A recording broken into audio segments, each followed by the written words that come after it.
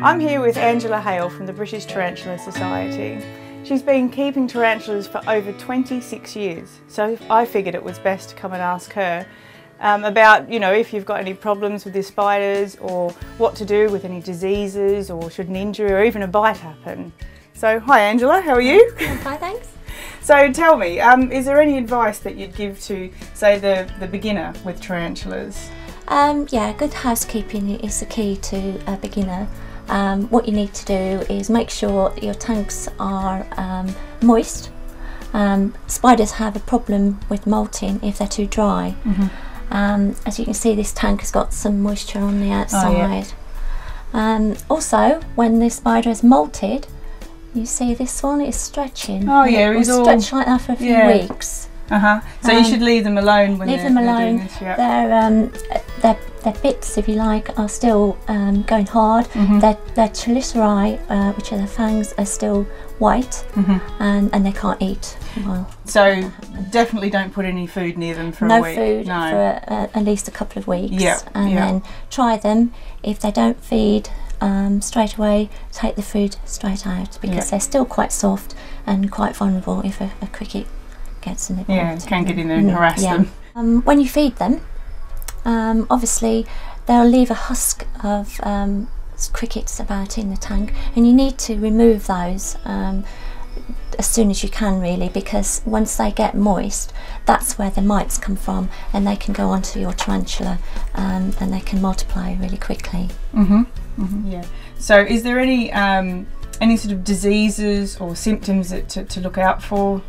There's not many diseases that tarantulas have, really. The only problem you'll have is if you've left a dead cricket in there and you've got mites on the cricket, then it will cause a problem in your tank. So good housekeeping is the key. Now, what should you do, God forbid, if they do have an injury? Yeah, if you look at this one, you see the abdomen is quite large. Yep. If you say dropped a lid on it, or even dropped it, the abdomen can split, and they can actually bleed to death, not like normal house spiders. So what we can do if that happens, and it shouldn't do if you're careful, but if it does, emergency things are Vaseline on a piece of cotton wool. You can put that onto the outer abdomen, and also maybe plain talcum powder, and that will congeal the cut, and when the spider is ready to molt again, then it will molt with the other skin underneath intact. Yeah, okay. But I mean, of course, it's best to avoid that. Avoid that, yes, definitely.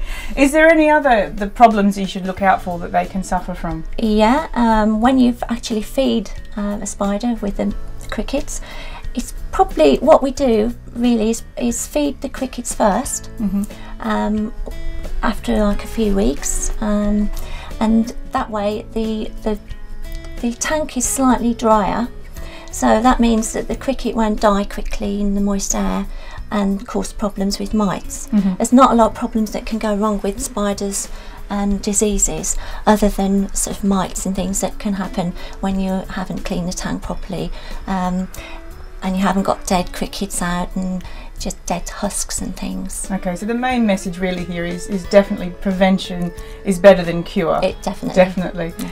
So if you did have a mite infestation, what would you recommend that the person should do?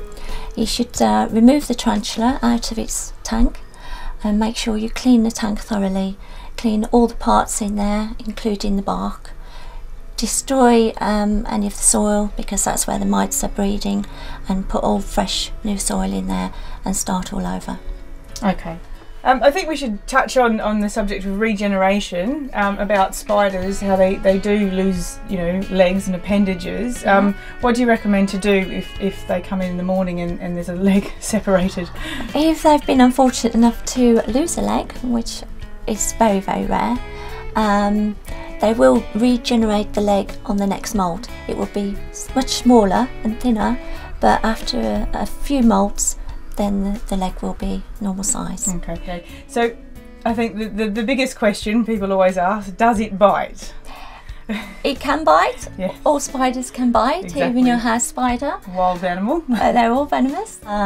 These sort of beginner spiders, though, are much rarer biting than the more aggressive sort. They have a different defence, you see.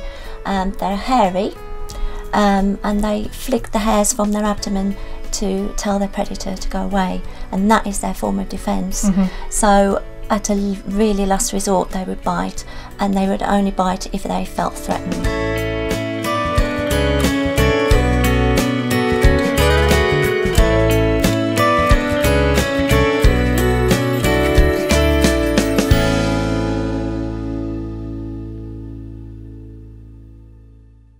But no tarantula has ever killed a human being, and I myself have been bitten. Yes, tell us a bit about your bite. What happened? We breed tarantulas, so I put a male in with a female, and literally that night the male sat on top of the female. Nothing happened at all. She wasn't receptive at all. So after about 10 minutes we took out the male again. Because he'd been in with a female, he was feeling a bit stressed maybe, so I wasn't quite quick enough when I took him out of the tank, and he scurried and ran up my arm.